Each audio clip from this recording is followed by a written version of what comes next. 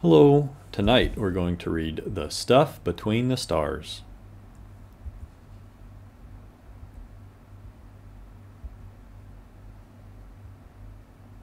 Vera always liked looking at the night sky, but when she was 11, she moved to a new house, with a bedroom so small the only place to look was up through her window. As she lay in bed, a star slipped into sight, slowly snuck across the pane, and disappeared. Others followed. The stars were stirring, and something bright stirred in Vera, too. Vera started studying maps of the sky.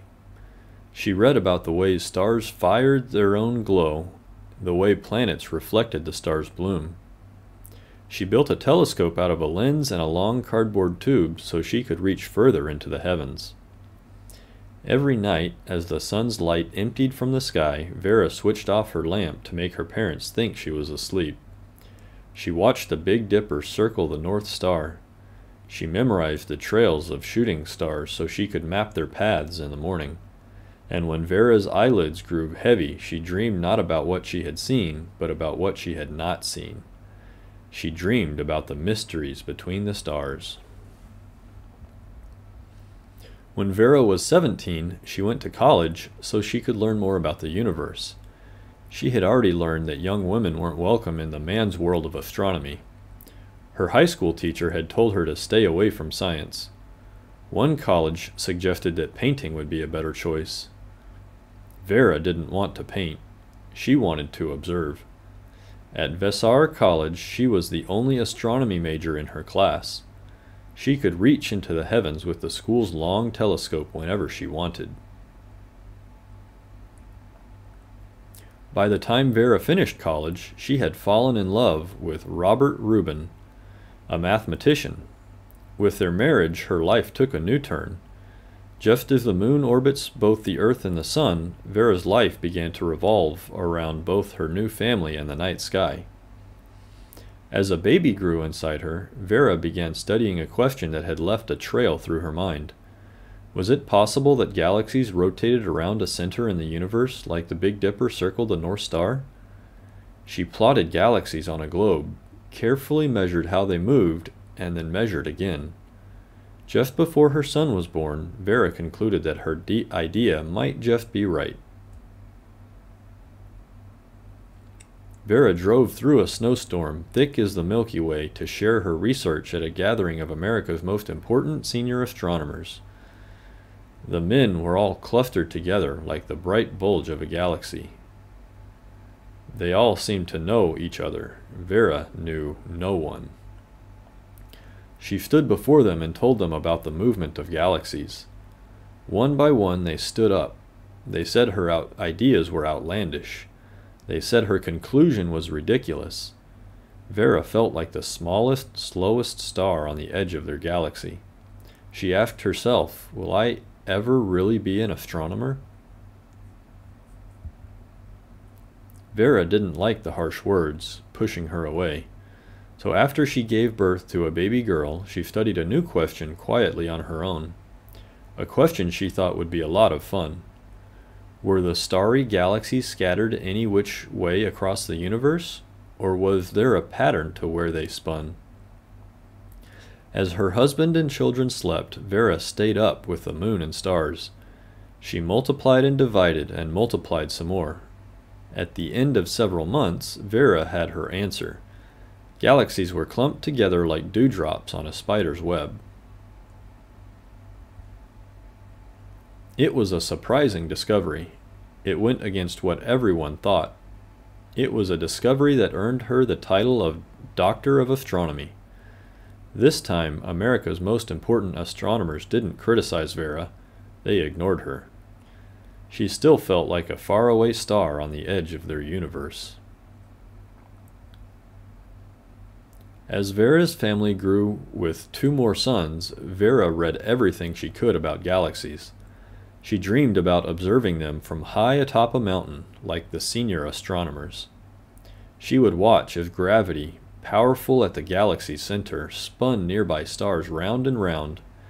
She would watch as gravity weak at the outskirts, left stars to creep around their edges. Vera began teaching astronomy at colleges and government offices in Washington, D.C. Little by little, other astronomers heard about Vera and her discoveries. They wanted to talk to her about her outlandish and ridiculous ideas. They wanted to see how galaxies clustered together like dewdrops. Through it all, Vera couldn't stop thinking about the mysteries she might find if she could observe from high on a mountain. The Carnegie Institution had observatories in the California mountains. Vera decided it was time they hired their first woman. She walked inside, sat down, and announced, "I really want to have a job here." Startled and not knowing what to say, the scientists invited her to lunch. As they ate, the director asked Vera to go to the blackboard and tell them about her work. He was so impressed, he gave her a job. At last, Vera would be able to see deep into the universe. She would be able to record images of what was there.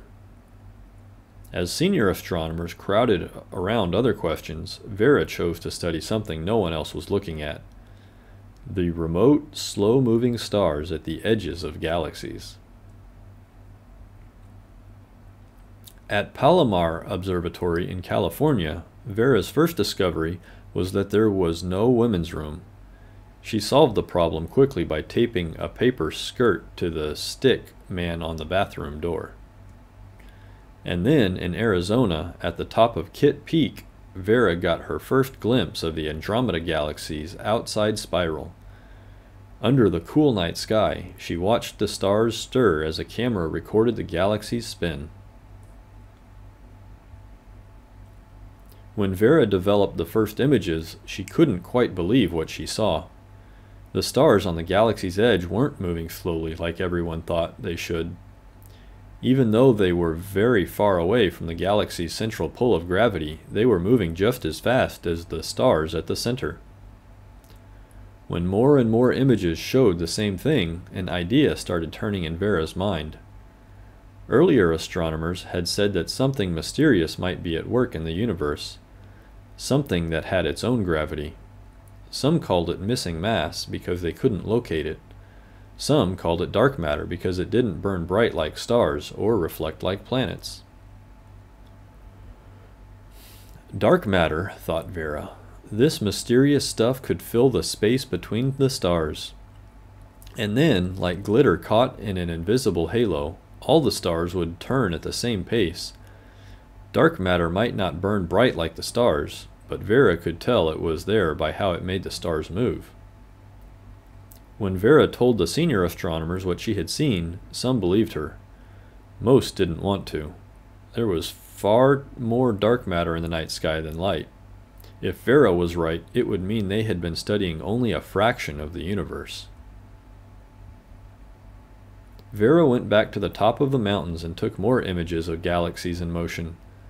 The youngest wheeled like pinwheels, with their arms open wide. The oldest spun with their arms closed tight. Vera examined 40, 60, 200. In every single one, the stars on the edges moved just as fast as those in the center. The senior astronomers stopped shaking their heads. They finally admitted Vera was right. She had shown that the mysterious dark matter made up more than 80% of the matter in the universe. Vera was no longer at the edge of astronomy. She was at its very center. Scientists crowded around the question, what is dark matter? Vera joked that it could be cold planets, dead stars, bricks, or baseball bats. She wasn't bothered by not knowing. For her, the fun of astronomy was searching for new mysteries where no one else was looking. That and watching the stars from the top of a mountain, or from her bedroom window.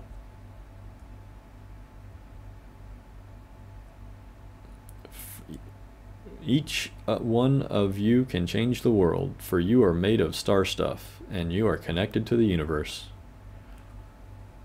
The end. I hope y'all enjoyed. A special shout out to Charles and William. I love y'all.